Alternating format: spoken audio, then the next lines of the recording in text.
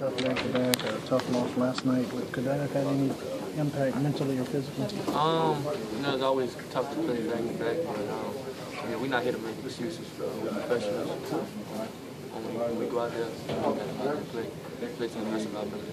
JB said that the starts have to be better. You start a game in a row now where you're falling behind early. What's going on at the start of games? I'm not sure. Just not getting to a rhythm fast enough. As a point guard, I'll take credit for that. I need to get the guys good looks early, try to get the offense going early. Maybe even start defensively. Getting us a couple transition buckets, things like that. As a point guard, I'll take one down for that. What do you see from the group start games? What are you seeing from that unit that kind of has attributed to the last slow starts last year? Just not getting to a rhythm fast enough.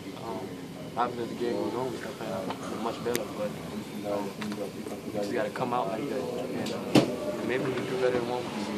Elfrid, how impressed are you with the way Evans playing? He's playing drive and kick. He's being really aggressive getting to the rim. Evans been picking it up lately. He's done a great job. We got to do better getting the ball, getting them opportunities to score. Shots going down. You see he's getting into the lane, and he's even passing it even better. You got to look to give him the ball and let him make it. Career high 6 steals. Is that just you looking to try to find a way to make something happen? Yeah. Obviously, the help from my teammates. They put pressure on the ball and make it easy for me to get the passing lane. Right name down the stretch. Throughout the game, really, but the inside presence and they get out rebound. How tough is that to stay in the game? It's tough. It's tough when you're getting shot after shot. As guards, you got to go down there and help the big players.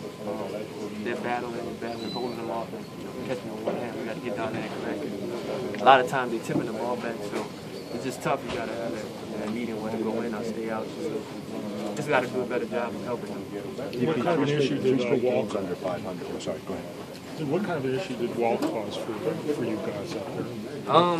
He just was, made a lot of good passes tonight.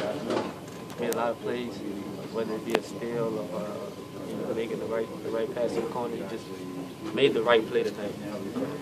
Throughout the course of the game, and just got the offense. 3 straight games, you held the opponent under 100 points. What strides have you made on the defense? Made a lot of strides. Like I said, we all help each other. Even tonight, we got that shot clock violation. Guys are flying around. Now it's just going that extra step of getting that rebound.